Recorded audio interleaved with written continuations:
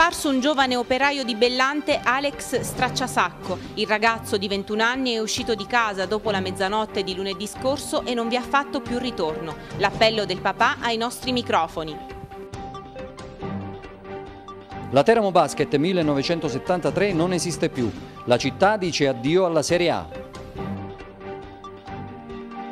Oltre 4.000 persone hanno sfilato ieri alla parata inaugurale della 40ª edizione della Coppa Interamnia. Anche il presidente nazionale dell'Unicef ha assistito all'evento. Cittadinanza ai figli degli stranieri. Il presidente dell'Unicef precisa: la nostra organizzazione è stata delegata ad indicare le linee guida per dar forma poi al testo di legge. Sabato prossimo, 7 luglio, torna a Teramo la consueta Notte dei Salli.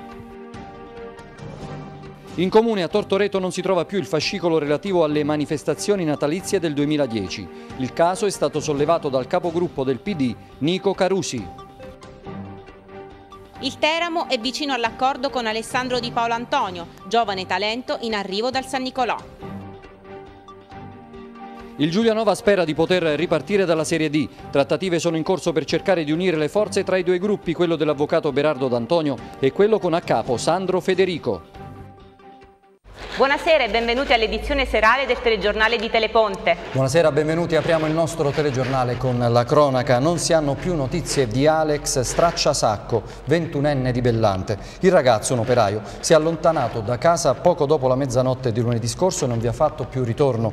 La denuncia di scomparsa è stata depositata presso la stazione dei Carabinieri di Bellante dal padre del ragazzo, che ha lanciato un appello ai nostri microfoni. Sentiamo. Il signor Alessio Stracciasacco di Bellante vuol fare un appello perché è scomparso suo figlio da un paio di giorni, lunedì notte. Sì. Alex Stracciasacco è scomparso da casa in che maniera? Che cosa è successo quella sera?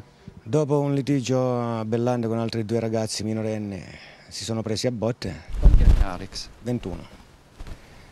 Poi è tornato a casa, è venuto un amico a dirgli che questi due ragazzi l'avevano denunciato ed erano andati in ospedale. Lui ha preso la macchina solo con i pantaloni, senza scarpe, senza maglietta, ed è andato via. Quindi sarebbe scappato magari per paura di essere rintracciato? Esatto, per paura di quello che aveva combinato. Voi non sapete nulla da quel momento? No, niente. E allora cosa chiede? Magari ci sta vedendo? Magari di mettersi in contatto perché, sai, un papà, una mamma, si risolve tutto, non è niente di grave, quindi magari tornare e dopo quello che si deve fare si fa. Lui è andato via con la sua macchina? Sì, con la macchina di mia moglie, sì. Che macchina è quella di sua moglie? È una 147 grigia, targata DJ 885 MV. Chi magari lo ha visto o dovesse vederlo si può mettere in contatto con la famiglia? Certamente, con me. Il mio numero è 347 34 15 721.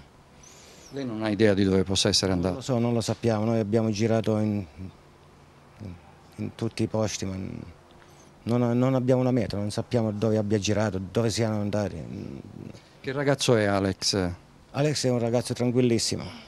Si fa sempre gli affari suoi, però purtroppo molte volte molte persone fanno questa persona e che questo poi si incazza.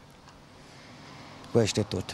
Comunque si deve mettere in contatto con la famiglia o voi chiedete che possa tornare al più presto? Certo, il più presto possibile, onde evitare tutto questo macello che c'è in giro. Che qui siamo dalla mattina alle 6, la notte, facciamo i turni per andare in giro a cercarlo, ma non sappiamo dove cercarlo. E parliamo ora di basket perché è giunta poco fa la notizia che la Teramo Basket non esiste più. Il presidente Pellecchia non ha infatti ottemperato alla scadenza prevista per oggi della fideiussione e soprattutto dell'affiliazione alla FIP. Senza quest'ultima cade anche la speranza di ripartire da una serie minore. Resta in piedi la società con debiti e crediti che resta da vedere che fine farà. Ascoltiamo l'editoriale del nostro direttore Alfredo Giovannozzi. Dopo lunga e dolorosa agonia il Teramo Basket 1973 non c'è più. O meglio, tecnicamente ci sarebbe ancora, ma la salma è a disposizione per l'autopsia e per i funerali. È finita. È finita l'avventura in Serie A che ha portato Teramo a competere con le grandi metropoli italiane. È finita l'avventura nel mondo del basket che conta secondo sport nazionale. Insomma, è finita nella maniera peggiore possibile e molto probabilmente tra le braccia della persona sbagliata. Il problema non è tanto la fideiussione che oggi non è stata presentata e neppure l'affiliazione alla FIP che non è stata pagata. Il problema non sono gli stipendi non pagati ai giocatori che hanno escusso la fideiussione. Il problema è antico, risale a 10 anni di gestione che hanno minato le fondamenta di una società che solo 2 anni fa veniva additata da se stessa come modello di sodalizio sportivo. Il problema è che se nascondi la polvere sotto al tappetino, prima o poi questa viene fuori, oppure qualcuno il tappetino lo alza e scopre cosa c'è sotto. Di polvere ce n'era tanta. Possibile che nessuno se n'era mai accorto? Quando Lino Pellecchi ha rilevato la società, non ha visto, non ha capito, oppure sapeva perché lui era socio e non ha voluto vedere. Fatto sta che quando la Tercas ha fatto un passo indietro è venuto a mancare uno dei pilastri portanti e il castello di carte è venuto giù di colpo. Indubbiamente una brutta fine, ingloriosa, che nessuno voleva, ma dove nessuno ha fatto nulla per evitare che accadesse.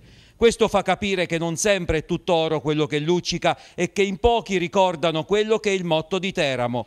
Allo parlare agi mesura è scritto sullo stemma di Casa Melatini. Qui negli anni passati la mesura non l'ha avuta nessuno, né nel parlare e neppure nell'agire.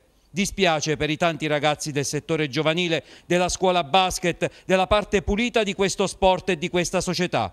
Ai posteri rimarrà una lettera sbiadita di Giorgio Armani che si scusava per dichiarazioni che, con il senno del poi, erano giuste. Intanto, proprio in merito a questo servizio che avete appena visto, a questa notizia, il fatto che non ci sarà più la Serie A a Teramo e che la società di fatto finisce la sua attività, ci ha chiamato il responsabile del mini basket del Teramo Basket, Marco D'Ascenzo, ha detto che l'attività della scuola di mini basket andrà avanti regolarmente con le stesse persone, dunque con gli stessi istruttori. E continuiamo a parlare di sport, in particolare dell'Interamnia World Cup, perché oltre 4.000 persone hanno sfilato ieri alla parata inaugurale della 40ª edizione della Coppa Interamnia. Anche il presidente nazionale dell'Unicef ha assistito all'evento. Vediamo il servizio.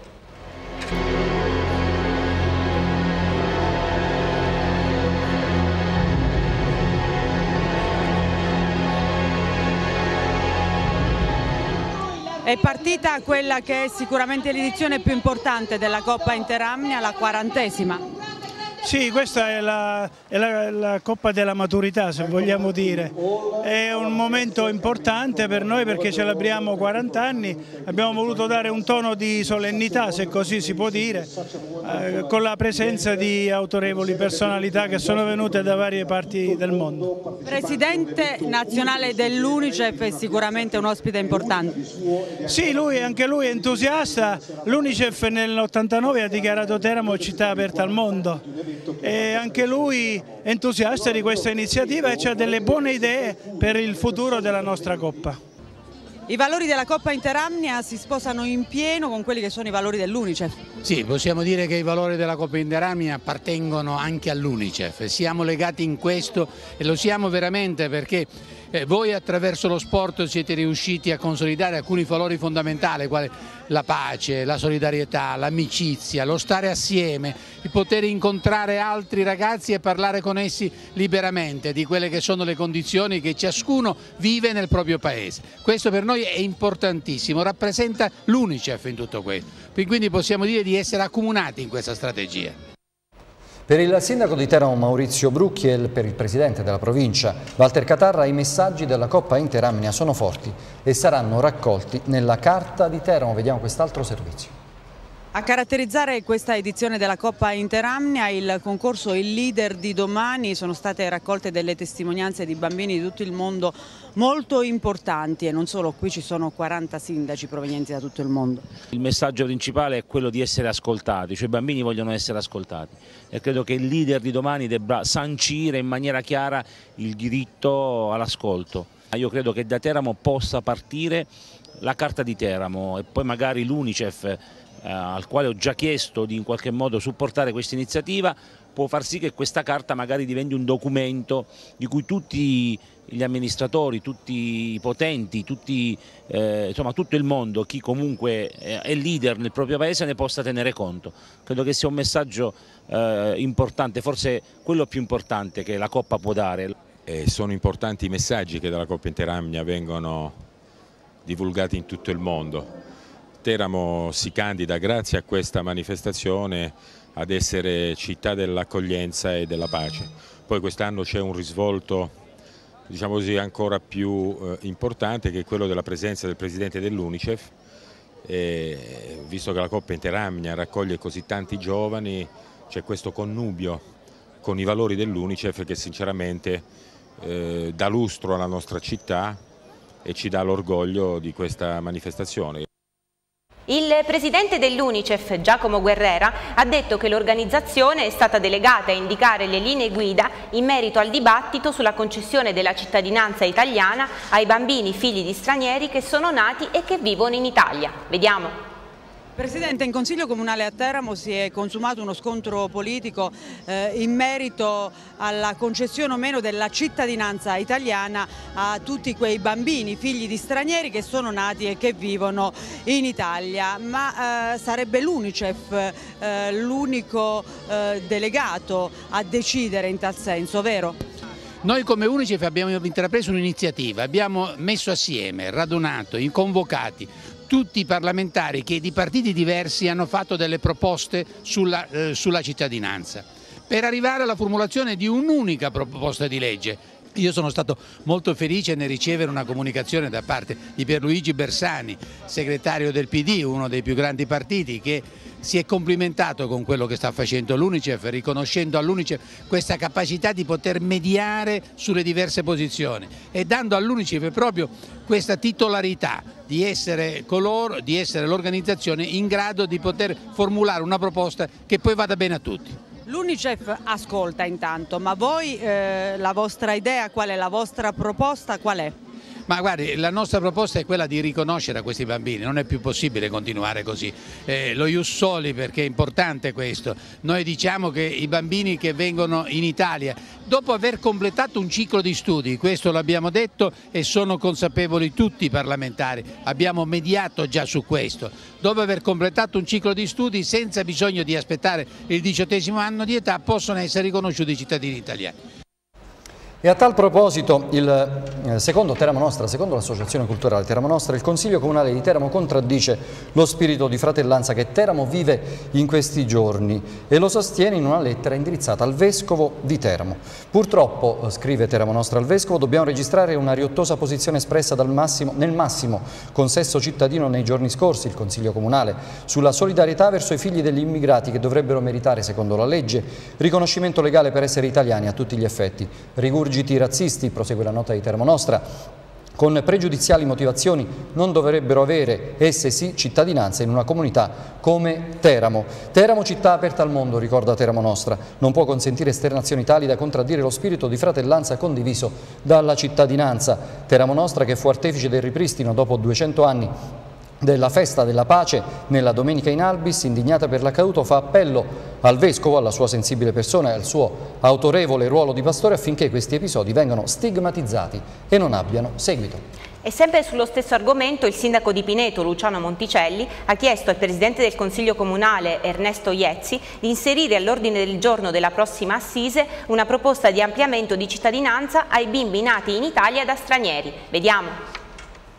Evitare situazioni paradossali nelle quali i bambini nati o cresciuti in Italia, che per cultura e formazione si sentono lontani, crescano con un senso di estraniazione nei confronti di un contesto che è ormai il loro. È questo l'obiettivo della richiesta rivolta dal sindaco di Pineto, Luciano Monticelli, al presidente del Consiglio Comunale, Ernesto Iezzi, al quale il primo cittadino chiede di iscrivere all'ordine del giorno della prossima assise la proposta di ampliare i requisiti di concessione della cittadinanza italiana basandoli sul principio dello ius soli, in sostituzione dello ius sanguinis, al quale si ispira invece la nostra normativa vigente. Ho intenzione, spiega in merito Monticelli, di portare all'attenzione il tema della cittadinanza. Attualmente vivono in Italia quasi 5 milioni di persone di origine straniera.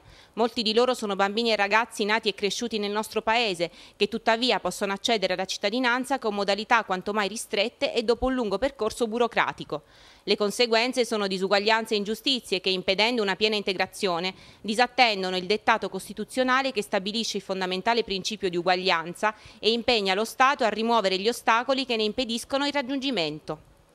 Da qui l'idea del primo cittadino pinetese di avviare tutti gli atti e le procedure necessarie al sostegno del riconoscimento della cittadinanza italiana per ius soli ai figli nati in Italia da entrambi i genitori stranieri regolarmente residenti e ai ragazzi arrivati nel bel paese adolescenti, figli di cittadini non italiani regolarmente residenti che abbiano qui compiuto un ciclo scolastico.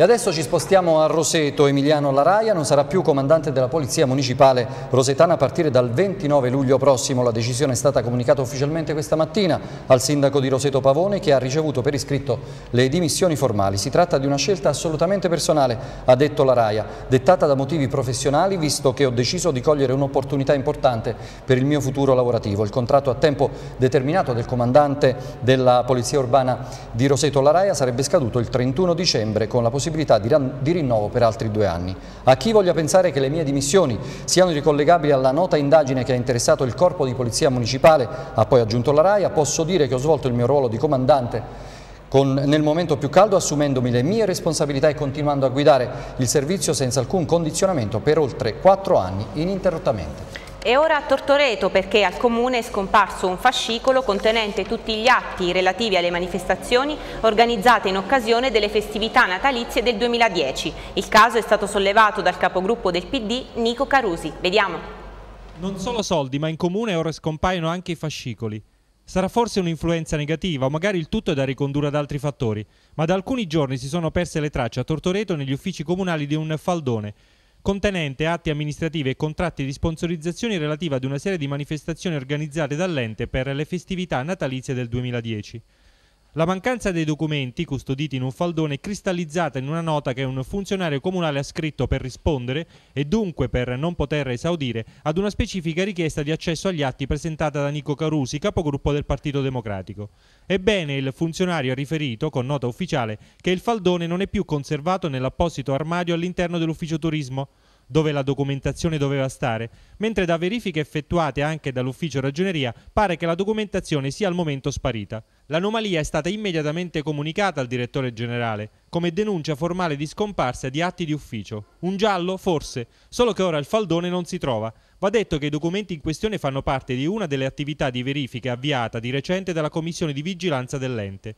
Una situazione curiosa si era verificata qualche settimana fa, relativamente ad altri faldoni sui mandati di pagamento degli anni 2007 e 2008. In quell'occasione però bastò fare un paio di telefonate e stabilire che gli atti si trovavano nelle tesorerie comunali per delle verifiche.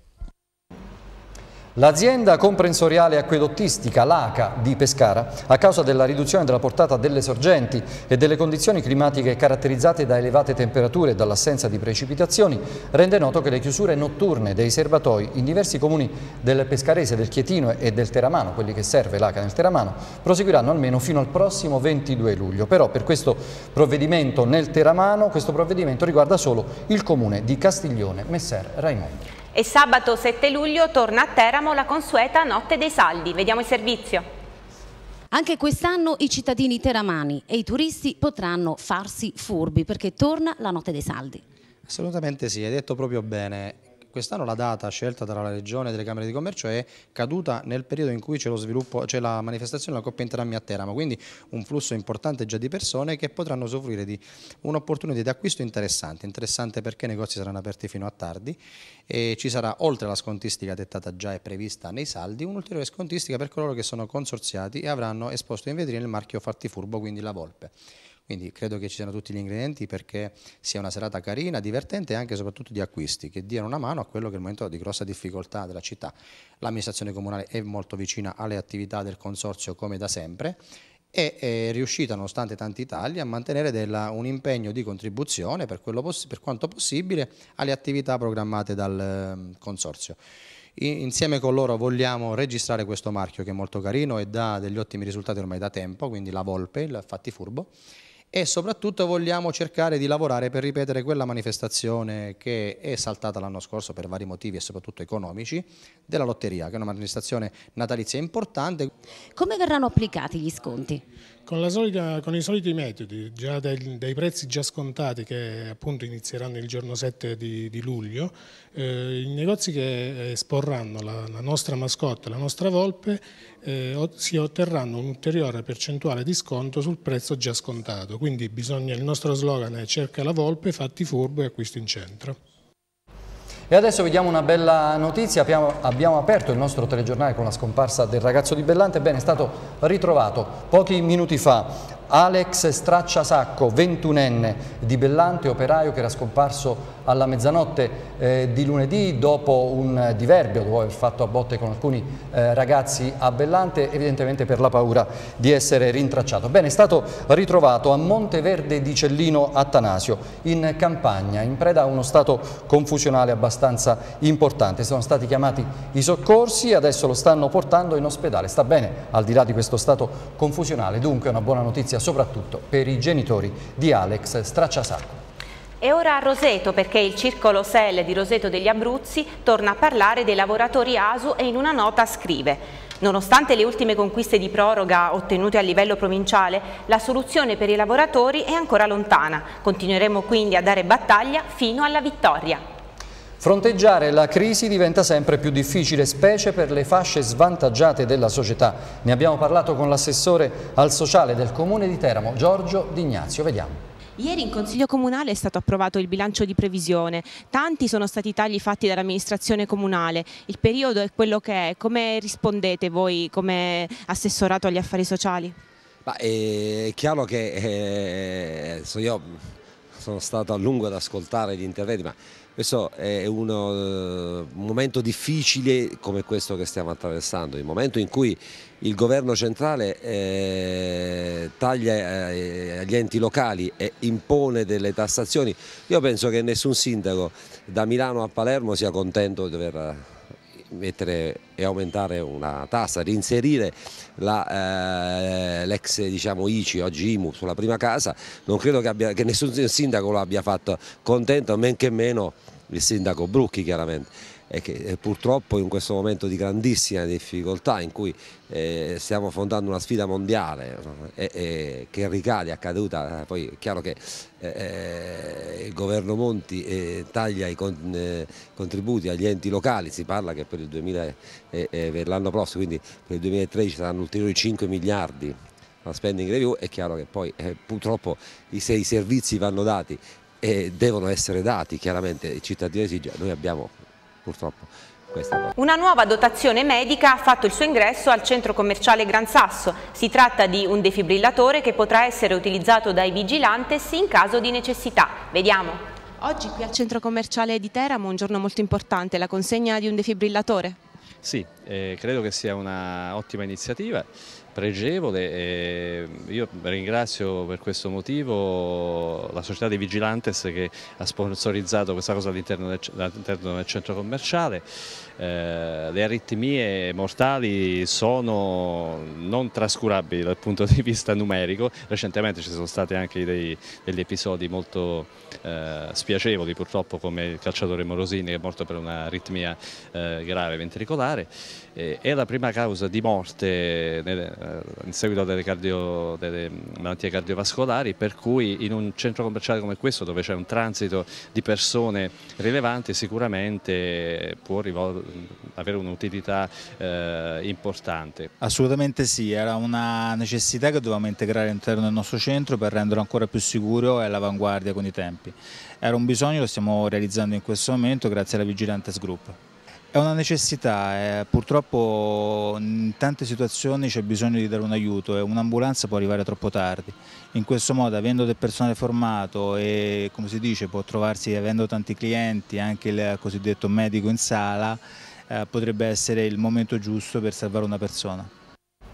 Il SICET, il sindacato inquilini Casa e Territorio di Teramo, chiede che la Giunta Comunale di Teramo sblocchi urgentemente l'emergenza abitativa per dare la possibilità a 200 famiglie parcheggiate da anni nella graduatoria generale. Poi che si proceda immediatamente ad un blocco degli sfratti per morosità per le famiglie di operai o impiegati che sono stati licenziati e risultano ancora disoccupati in mobilità oppure in cassa integrazione. Il 7 e l'8 luglio prossimi a Piano Roseto di Crognaleto torna la tradizionale Fiera della Pastorizia. Vediamo. Torna la Fiera della Pastorizia, la 154esima edizione, la fiera senza dubbio più longeva dell'intera provincia di Teramo e forse anche dell'intero Abruzzo. Beh, è una manifestazione che è nei nostri cuori perché è alle radici di un'economia che poi si è evoluta nel tempo, ma la pastorizia è stato un qualcosa che ha caratterizzato. Beh, il D'Annunzio ne ha parlato, che devo dire in termini che devo dire molto coinvolgenti. Beh, al di là di queste considerazioni io dico che la Camera di Commercio è molto vicina da sempre con questa iniziativa, con un sostegno finanziario di una certa rilevanza, ma soprattutto perché è convinta la nostra Camera di Commercio, gli uomini della Giunta, il nostro Presidente Di Carlantonio, siamo tutti convinti che bisogna lavorare per il riequilibrio del territorio e inoltre bisogna dire che la pastorizia si colloca nell'ambito dell'agricoltura, che è un settore che va sostenuto in questo processo di rilancio della nostra economia, perché agricoltura significa anche agroalimentare, una delle attività che noi dobbiamo promuovere con più convinzione, ma inoltre non dimentichiamo lo zooprofilattico in termini di eccellenza a livello Italia-Europa, non dimentichiamo l'università veterinaria, non dimentichiamo il nostro amore per la montagna e per tutti coloro che hanno fatto cose egregie in tempi abbastanza lontani, ma che tuttora attraverso anche i prodotti della pastorizia rendono, che devo dire, i nostri prodotti eccellenti a livello paese e a livello anche Europa. Torniamo a parlare del problema degli ex lavoratori socialmente utili con una nota di Sinistra Ecologia e Libertà della Val Vibrata. Il 4 luglio scadeva il termine ultimo per richiedere la proroga dei contratti degli ASU di vari comuni della Val Vibrata e della Regione Abruzzo, 48 su 300 nella sola Vibrata. Con grande rammarico il circolo SEL della Val Vibrata ravvisa che i sindaci dei 12 comuni vibratiani hanno palesemente ignorato il problema, seppur avvisati e sollecitati non solo da Sinistra Ecologia e Libertà ma anche dal CICAS. Nessuna delle amministrazioni comunali, ad eccezione del comune di Santomero, ha preso in considerazione il problema, tanto da non discuterne né tantomeno per promuovere una mozione che permettesse una proroga e la creazione di percorsi di stabilizzazione diretta o indiretta.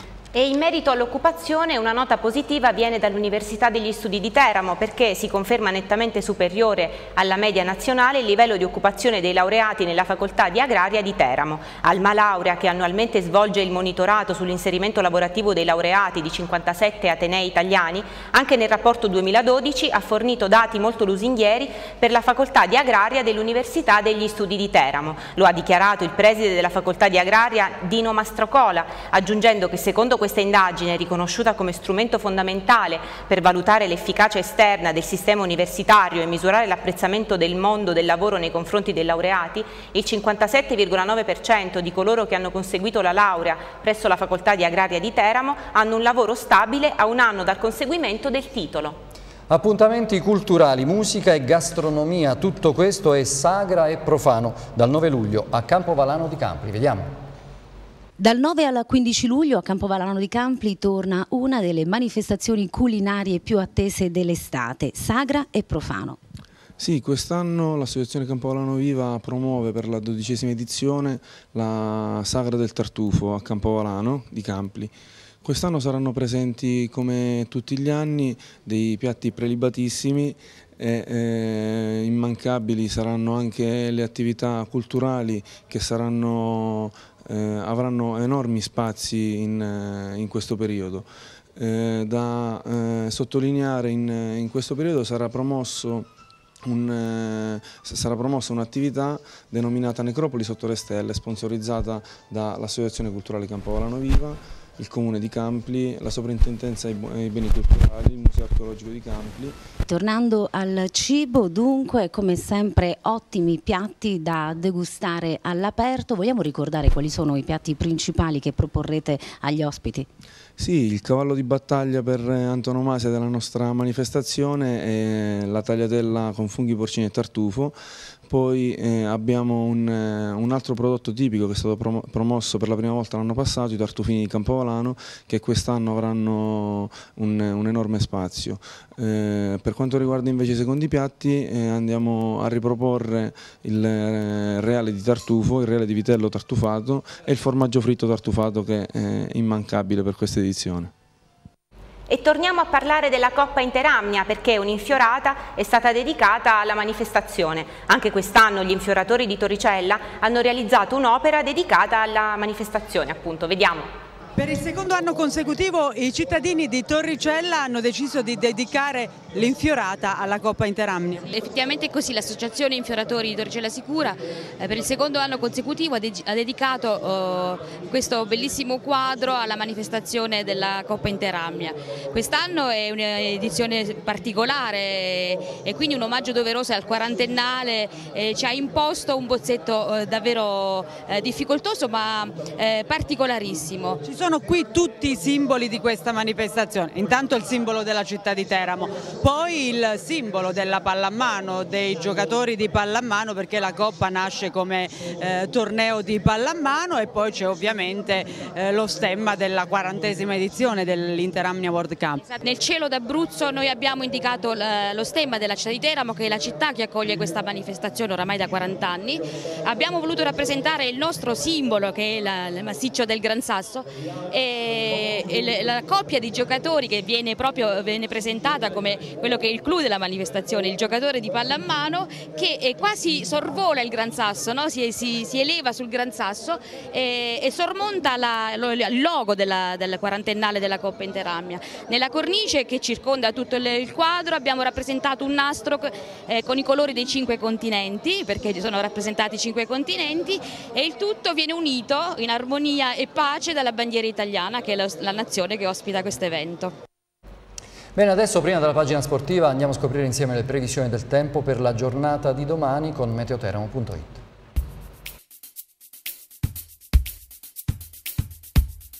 Previsioni per domani in provincia di Teramo. Al mattino soleggiato su gran parte del territorio provinciale, ad eccezione di locali addensamenti lungo la dorsale appenninica. Nel pomeriggio nubi sparse con locali rovesci sui settori interni. Tra sera e notte ampi rasserenamenti. Temperature stazionarie, massime comprese tra 30 e 33 gradi nelle pianure dell'entroterra, tra 29 e 32 gradi sulle coste. Venti assenti o deboli a regime di brezza, mare calmo o quasi calmo.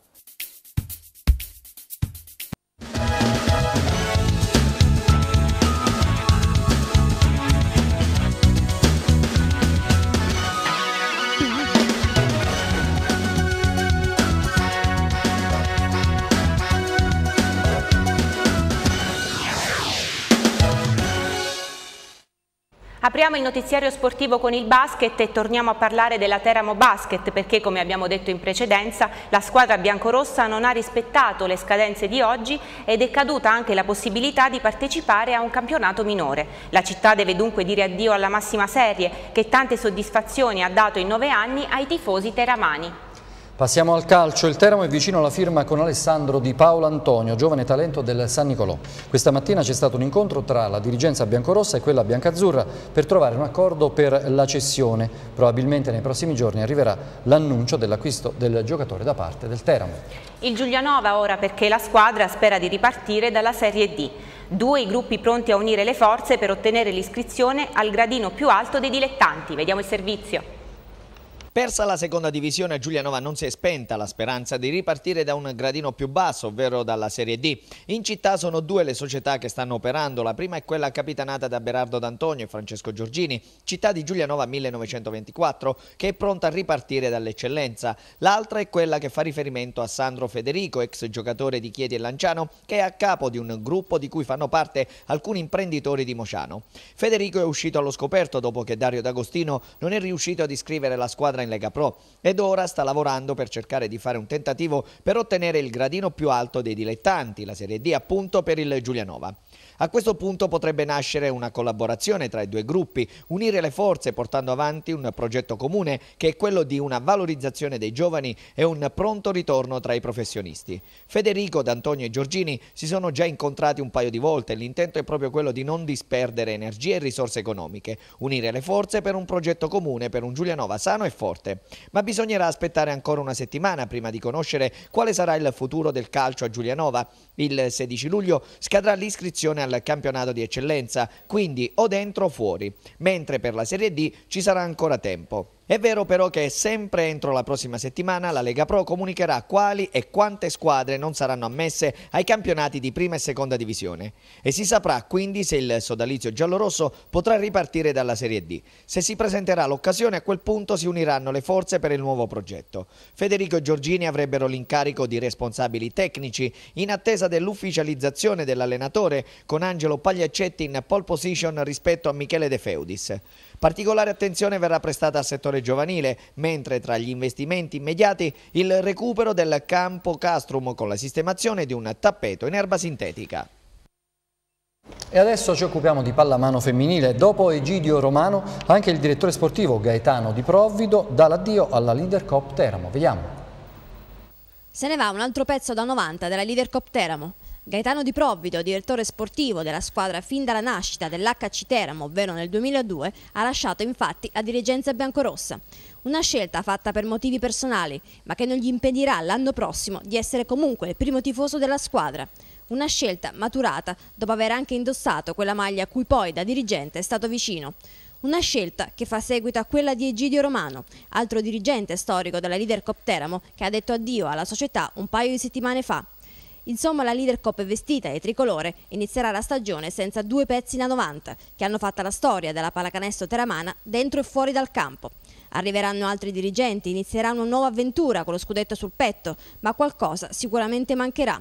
L'HC Teramo è impegnata comunque in questi giorni sul campo della Coppa Interamnia per difendere il titolo Under 30 conquistato nella passata stagione. E parliamo ora di atletica. Il Comitato Provinciale AIX di Teramo, in collaborazione con le società Ecologica G di Giulianova, l'ASD Gran Sasso Teramo, il Comitato Provinciale FIDAL e le amministrazioni comunali e provinciali di Teramo e della Regione Abruzzo hanno organizzato per sabato l'8º meeting nazionale di atletica leggera Città di Teramo. Vediamo. Si svolgerà sabato 7 luglio al campo scuola della Gammarana l'8º meeting nazionale di atletica leggera. Sì, si svolgerà sabato prossimo questo meeting nazionale che di fatto però è un meeting internazionale, perché già lo scorso anno abbiamo avuto atleti di africani, quindi internazionali, che hanno dato lustro a questa manifestazione. Le gare inizieranno praticamente alle 17:30 e si concluderanno verso le 22:30, quindi con l'impianto di illuminazione. Diciamo che questa gara, questa manifestazione soprattutto come di consueto è rivolta ai giovani, quindi a tutto il nostro vivaio dell'atletica Gran Sasso, ma non solo, anche a tutti i giovani delle società abruzzesi, marchigiani, delle società limitrofe, e appunto col fatto che hanno la possibilità di vedere questi atleti stranieri, questi campioni, quindi è un fatto estremamente positivo. Ci saranno circa 30 gare tra 100 metri, salto in lungo, 400, 5000, insomma le varie gare, e naturalmente ci auguriamo anche che il pubblico, come già ha fatto l'anno scorso, i cittadini possano partecipare a questa manifestazione. Bene, sicuramente un bel appuntamento di atletica leggera. Prima di salutarci vi ricordo che ci potete seguire sempre e comunque sulla nostra web TV all'indirizzo www.teleponte.it, sia in differita che in diretta. E vi ricordo l'appuntamento di domani mattina con la prima trasmissione in diretta di Teleponte, prima di tutto alle ore 7 del mattino. Beh, davvero tutto. Grazie dell'attenzione e buon proseguimento di serata. Buona serata.